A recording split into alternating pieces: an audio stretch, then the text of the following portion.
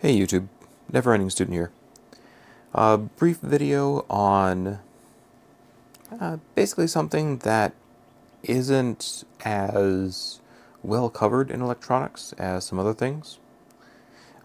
So here we have an auction purchase from, I don't know, a long time ago.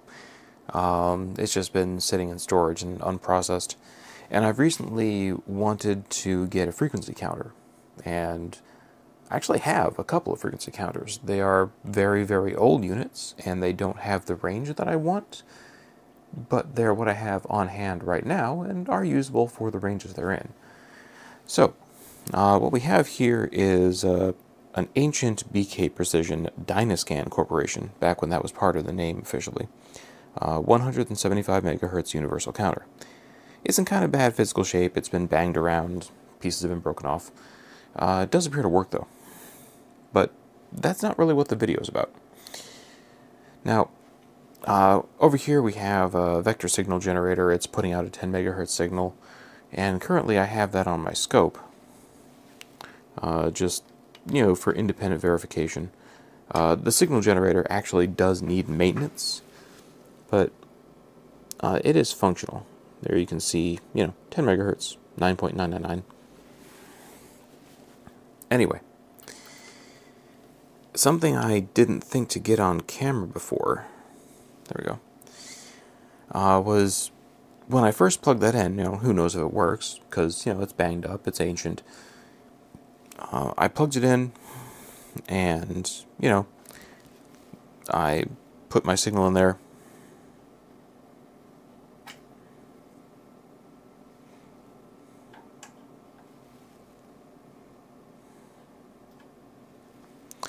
Now, that's giving a nice, reasonably clean 10.000 and a bit. It's not perfect. Obviously, whatever crystal is in there is quite old, but, that's functional. It's not to the standard I would like for my lab, but, yeah, certainly serviceable. That's not the kind of reading I was initially getting. Initially, this would pulse and touch on 10 megahertz or 9999 for a moment, and then it would dip down to like the 8 megahertz or 5 megahertz range, and then go back up.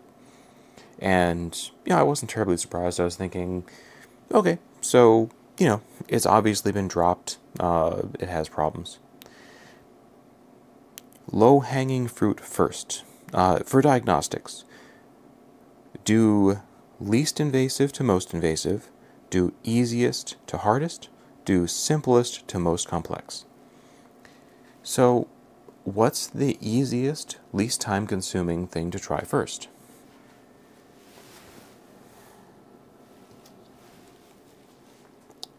This is the subject of this video.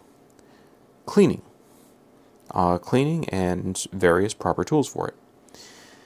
So, in the end, all I had to do there was blow out the, literally just with my breath, blow out the center conductor receiver pin, or, the female receiver for the pin, and then take a fine brush, very gently rotate it around in there, and then Q-tip is definitely too big, but I have these much narrower, smaller foam cleaning tools that are kind of like Q-tips.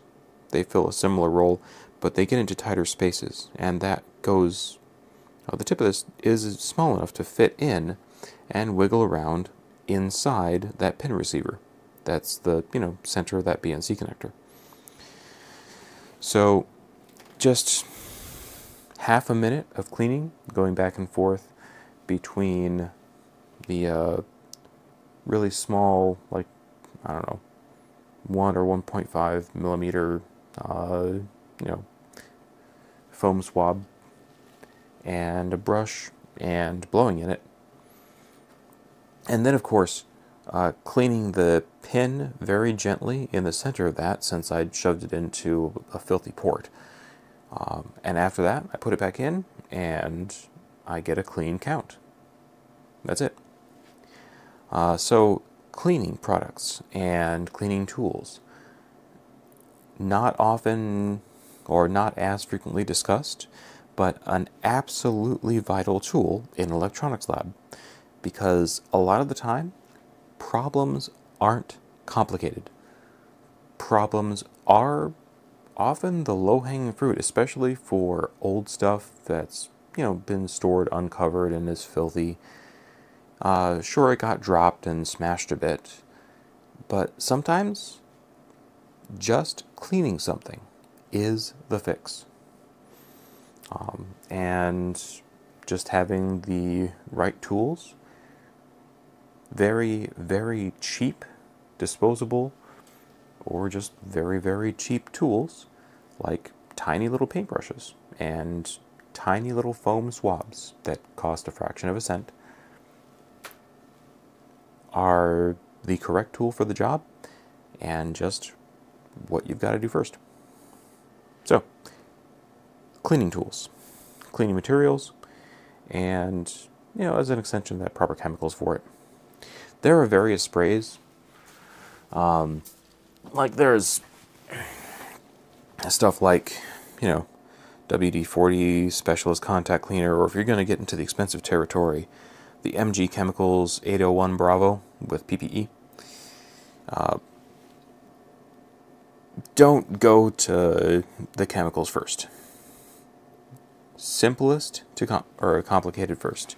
Easiest first. Low-hanging fruit first. Because it can be easy to overfocus on, well, obviously, it's broken and not working. It's obviously been dropped and smashed. I better take it apart and find where the bad component is. Go with the low-hanging fruit first. Do the simple stuff first. And the simple stuff is, are my contact points clean? Are my connections good?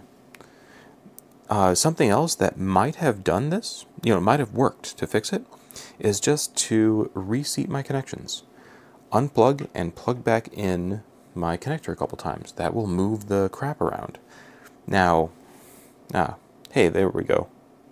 I just undid it. So there's still dirt in there. And we just saw, I kind of jiggled it around. It's making contact with the dirt again, and therefore having not good contact. This is what I was seeing before. That jumping around. So,